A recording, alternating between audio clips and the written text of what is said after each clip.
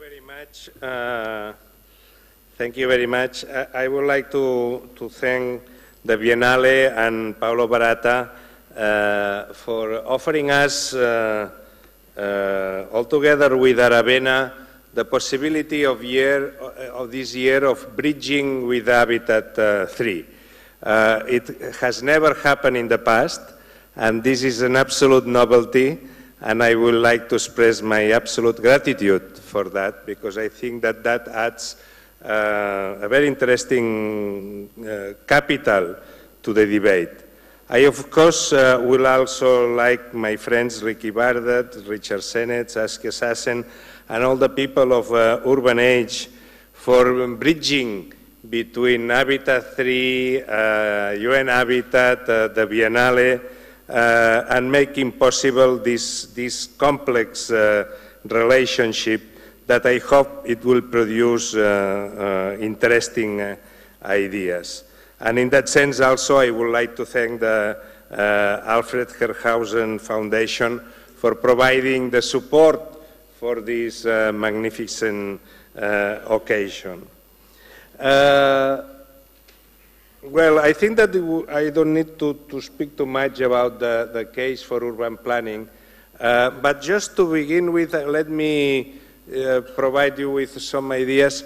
Let's assume we are working on the assumption that there's a million human settlements in planet Earth, okay? Just for your, because there has been different figures going around.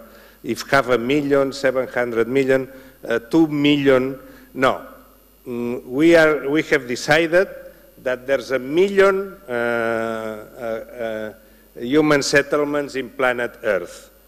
Of this million, in the population, the census population of 2010, they were 4,231 cities of more than 100,000 population in the world. 4,231. From 1 million to 4,000. Okay? Those are the cities of over 100,000 population in the census of 2010. Then in order to provide to Habitat 3 a little bit of facts and figures, and if possible representative, UN Habitat, we have teamed with the NIU, the University of New York, with a team of Shlomo Angel, which is here in the table, that he published quite some years ago the first Atlas of Urban Extension, and he did this Atlas of Urban Extension in collaboration with the United Nations in a sample of cities of this universe of the cities over 100,000. And we have elaborated a renewed sample of these 4,200 cities, sorry, and this is the sample of 200 cities. We have created a sample of 200 cities. This sample of 200 cities is available to all of you for research, okay? If you write to UN Habitat, to the Global Urban Observatory, you can use this sample and add layers of information to everything that it's done. This sample is stratified by regions, it is stratified by GDP, it has several stratifications in order to increase the representativity of the sample. The cities of more than 100,000 population of the world, they represent 70% of the total urban population. That means that between 4,000 and 1 million human settlements is the next 30% of the urbanized population. Okay? We are going to elaborate also in the forthcoming years a sample for this 30%. And also we are going to work on this sample, and in order to make sure that this sample is keeping its representativeness, we are going to provide improvements whenever are needed. But for the first time, we are going to have a more objective information about what is happening in the world about urbanization. Because usually we take the most richest city, the most populated cities, we choose one city, we choose another city. Here, no. Here we choose a sample of cities, and then we try to find out what is going on. And what is going on is not very nice, as you can imagine. For example, we have done a subsample of 30 cities of this sample, and we have compared the evolution of urban planning in the last 100 years, 115 years. And what we are seeing is that, there's no, yeah, you see here. No, sorry. Here. The part of the planning of urban expansions is diminishing. Contrary to what would seem normal, what is happening is that the use of urban planning at the beginning of 19th century, every city extension was planned. Most of it was planned. Now, at the beginning of the 21st century, you see that the planned part of the city, it's less than 50%. And what is emerging is the informally planned or the totally unplanned urbanization. Then, urban planning and design, contrary to what the common sense will say, is going backwards. Why? Probably the explanation for that is because the urban expansions, the growth of urbanization is so fast that the governments, they don't have the capacity to anticipate and to plan in advance. Then the actual reality is that the share of urban expansions which are planned is diminishing. Another bad news, the reserve, the amount of land allocated to the street grid is diminishing. At the beginning of the 20th century, it was 25% of the land, average of the 200 cities, which doesn't mean that it's the optimal. The optimal, you know, it's something like 30%. But the average was 25, and now the average has diminished to 21%.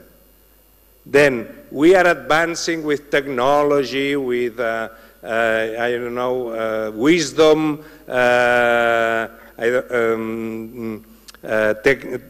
everything, and the amount of land allocation, common space, the commons, allocated to the mobility is diminishing, not increasing, diminishing.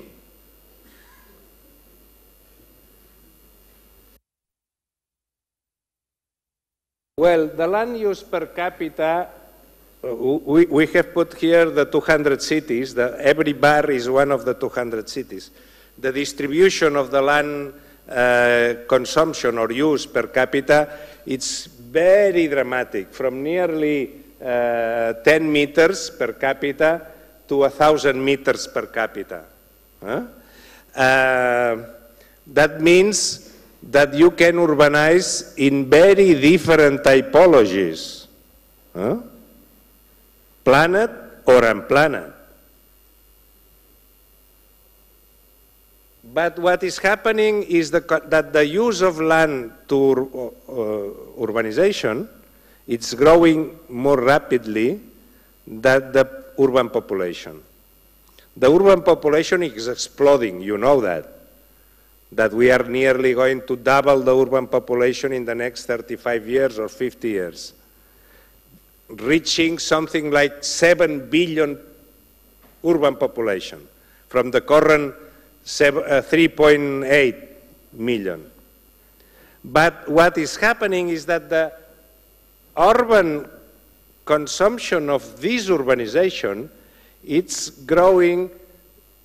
If the population is growing 100%, the urban land consumption is growing 350%. Why is that? Well, you can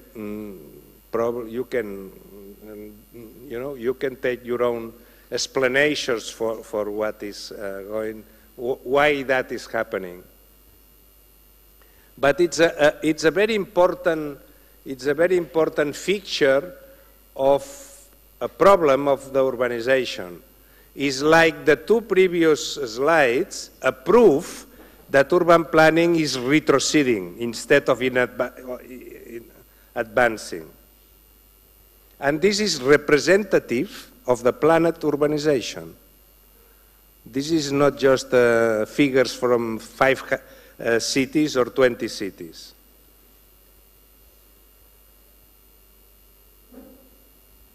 Another thing that will interest very much is Saskia. Saskia, are you here? Yeah, look at that. Look at this figure. The size of the urban plots are growing as never has happened in past urbanization history. Another proof of poor urban planning. Now we are reaching an average, world average plot size in urban areas of 5.3 hectares. When usually, you know, in Barcelona, for example, the average plot is 250 meters. Now, and look what has happened in the last 20 years, if you compare the blue with the green. And that has to do with the ownership of the land. The owners, the new corporate owners, they like big plots, which is against proper urbanization. Because if you have hectares, 5.3 hectares of average plots, who is going to invest here? The small investor, or the investment, urban investment, is going to be concentrated in big investors, corporate investors. Again, this is representative of all the cities of more than 100,000 inhabitants in the planet Earth.